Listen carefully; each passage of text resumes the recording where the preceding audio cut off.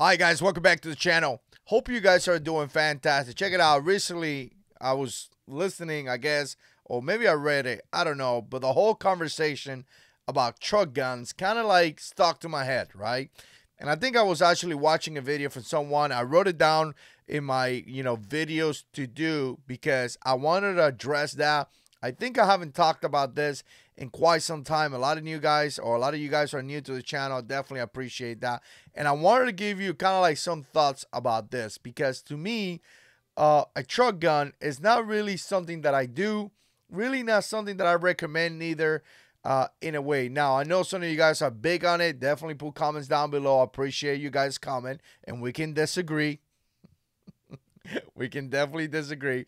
But there is some things that, to me, I don't like doing it. And again, it may be a liking thing, but I don't like doing it because it's a simple fact that we're going to leave a firearm in a truck unattended. And to me, that's a big no-no. So before I get into that, let me give a shout out to my patrons. Why? Because they are fantastic. Some of you guys are, always criticizing me and saying, why are you always talking about your patrons? Because they give me money to make videos. And wow, that's amazing to me. It blows my mind that people are willing to give me $1, $2, $20 a month for me to produce these videos. And you know what? I'm blessed to have my patrons. If you're a patron of the channel, Jarhead Sick channel right here, we definitely appreciate that. Now, guys, check it out. Make sure that you share the videos and subscribe to the channel. We got a lot of content coming up. And by the way, if you guys got any comments or anything like that, put it in the comment section below. If you got any questions, I usually, take a print shot and later on I talk about it, right? This is a channel where I talk about self-defense. I talk about God. I talk about firearms. I talk about anything that is interesting to me. And some of you guys like this kind of videos. I definitely appreciate that as well. Wow. I lost my voice there for a second. So, again, let's hit the intro and let's start talking about this.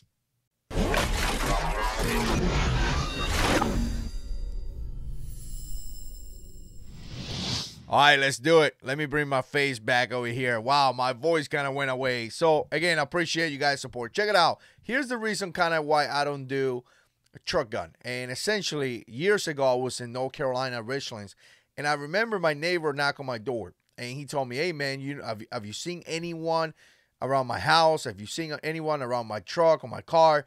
Any kids? I know there's a lot of kids running around and things like that. Someone jacked my gun out of the car.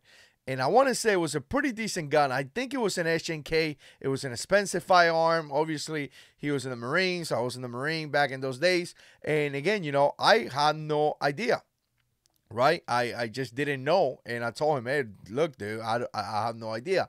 But to me, it's kind of like, well, even in the Marine Corps, they teach you not to do that stuff, not to leave guns unattended, right? But again, and I don't remember if I was in active duty or I just got out or anything like that. But obviously I was still in North Carolina. It took me a couple years after I left the service for me to come down here to Florida.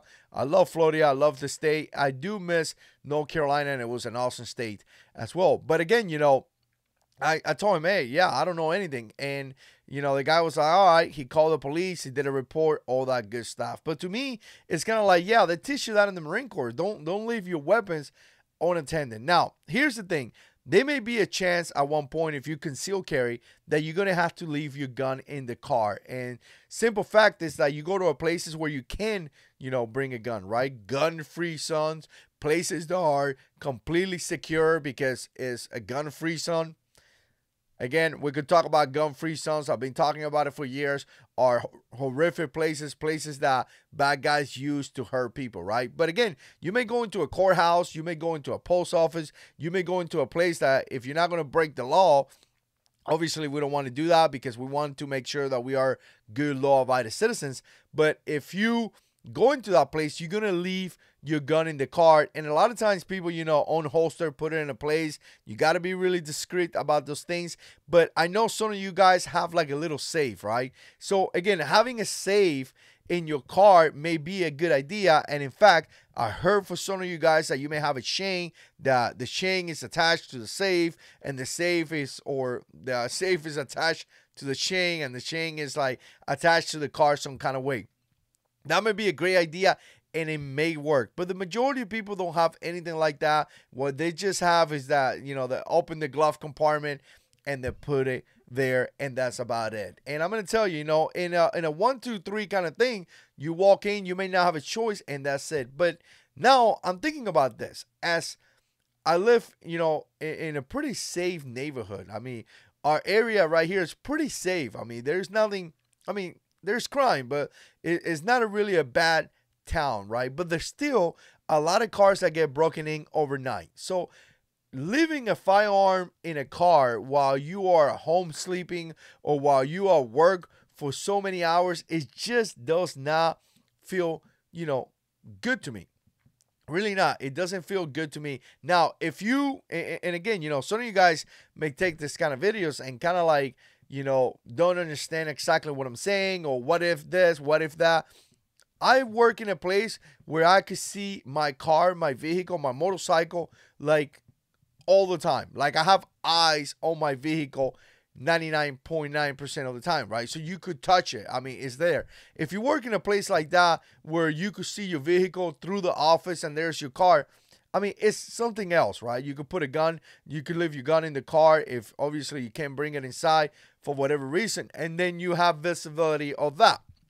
But I'm talking about the guy that works at Walmart. You park your car in Walmart parking lot and you're working all night stocking boxes. May not be a good idea. You may come out, somebody broke into the cars, and your gun is gone. And now what are we doing? We are arming criminals. I don't like the fact that many criminals, and I don't know the stats. If you know, put it down in the comment section below. But a lot of criminals get guns out of vehicles. So we are arming criminals. I just don't like that. I really dislike that. Now, again, we could play the what if game all you want. If you have a gun that you put in the car for another, a second level or whatever, another step of security, and you bring it down every day from your car and you put it in your safe, that is fine to me. But again, I don't do that. It is what it is. So I think I got to talk about that a lot. Here's the next thing that I'm going to say. A lot of people make this comment, and to me, this is mind-blowing, right? They say things like, well, I'm going to buy a cheap gun, so if something happened and somebody steals that gun, it's safe, right? I don't have anything to worry about it. It's a crappy gun. So I'm thinking to myself, all right, so if you find yourself in a confrontation and you got to go and get a gun, you got a crappy gun. How does that even make sense? If you find yourself in a fight, or if you find yourself in a situation where you need a gun, you're going to go to your truck to get the crappy gun, right? It makes absolutely no sense. That's what you shouldn't do. You should have a firearm that is dependable, reliable, that is going to work fine, and it has a good reputation, respectable caliber. So the fact that you put a crappy gun in your truck, you're already expecting somebody to steal it, and it's crappy, so it's not going to even be good for your self-defense plan. To me, that's just mind-blowing. Really mind-blowing. So here's the thing. I want to give you a couple tips for your basic, truck gun, if you want to put it that way. If you decide to put a gun in the car, make sure you have a way, if possible, to secure that gun. Like I say, a safe attached to a chain or something like that may be good. That doesn't mean necessarily that somebody will not steal it, but it may delay the situation, right? If the criminal's going through hard trouble, remember, when he's breaking into the car, he's not expecting potentially to have a gun in there tied up to a safe, to a chain or something like that. So he may not have the tools. So now he's trying to break into that safe. Again, you are delaying the time. Hopefully somebody sees that. Hopefully the alarm goes off. And again, you have the possibility to call the police and things like that. Or somebody calls a suspicious activities or something. So to me, if you're going to do it, you know what? I would recommend you to get a safe or something like that if the gun is going to be there for quite some time. If you get out of the truck to go and get something real quick, to me, it's just not something that you really need to do. Now, the other thing that I would kind of recommend you is that every night, don't leave it in the truck. I just don't like it.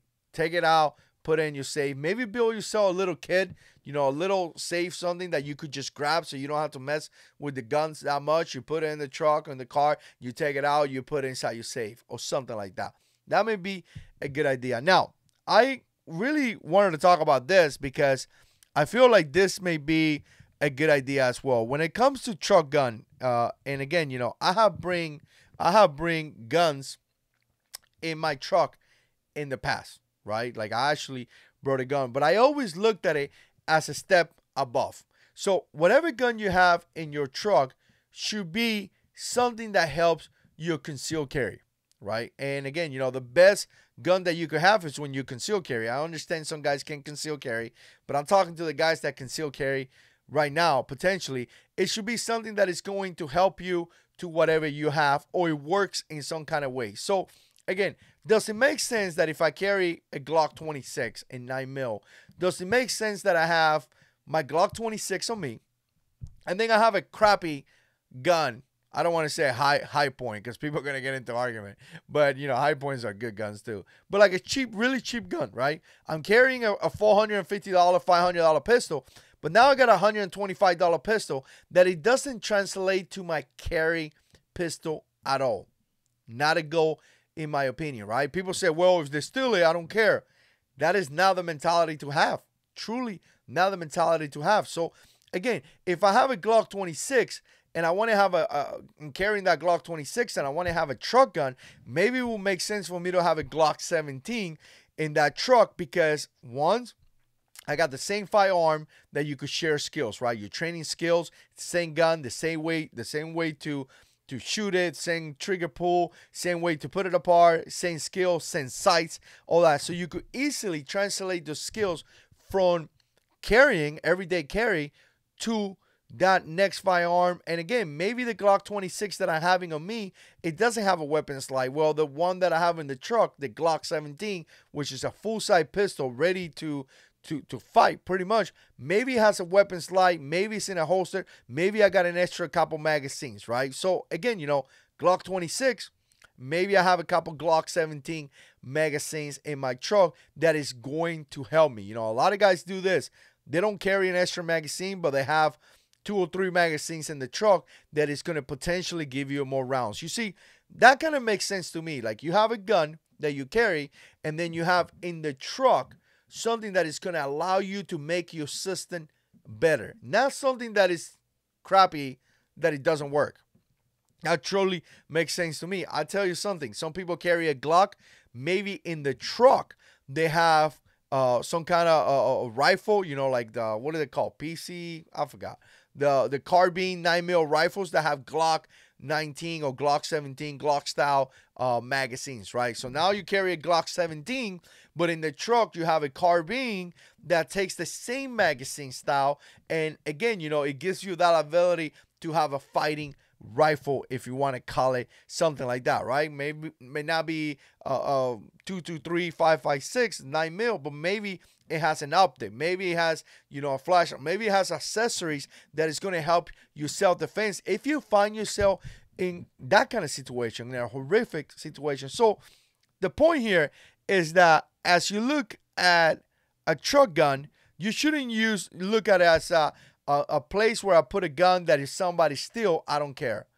Horrible idea, because again, what you're doing is that you are leaving a gun unattended, leaving a gun that could be stolen, and you arming a criminal. And then we have gun haters talking crap about law-abiding citizens, and it kind of makes sense that they're saying those things. And again, it's not helping your self-defense plan at all. I'll give you another tip, or another talking point, if you want to put it that way. A lot of people out there, the wife, maybe, typically it's the wife, they don't carry a gun. Well, maybe I got a Glock 26 on me, but maybe I have another gun in the truck, because it is proven that in cases, or I've seen this here in the community, in some cases, the men have been fighting or got out of the vehicle to fight. Well, guess what? You walked out of the vehicle for whatever reason. I remember seeing a video that it was just like that. So now the guy is fighting, and guess what? Wife is inside the car. Potentially children could be inside the car, and she doesn't have a gun, right? So if she doesn't like to carry a gun for whatever reason, she doesn't want to carry a gun, well, guess what? There's a gun in the truck that she could potentially use. So again, the truck gun, to me, philosophy is not something that I really do. Like I say, really, I mean, there have been cases where I do have a gun in the truck or in the car, but I just don't leave a gun there. I don't like the feeling that it's unattended, and I don't like the philosophy that it has to be cheap. Any firearm that you buy for whatever reason, even preppers that say, well, I'm going to stash this gun over here. Well, it can't be a cheap gun. It needs to be a gun that is reliable, dependable, and it works well. Let's just say, last thing I'm going to say. Now, there is a difference between cheap guns and like budget. There are some guns out there that are budget and they are fantastic guns. But a lot of the statements that we hear here in the community is people saying things like, well, I just want to buy a cheap gun just to throw it in the truck. Not a good idea at all. Are you going to depend your life on that cheap gun? To me, it really does not make sense. And like I say, I'm pretty big on not arming criminals. And the amount of crime that I have seen, typically young kids breaking into cars and all that, there is a high possibility that you leave a gun unattended, and guess what? It's going to be gone by the morning. Anyways, what do you guys think, guys? Put comments down below. Appreciate you guys watching. And as always, God is in control.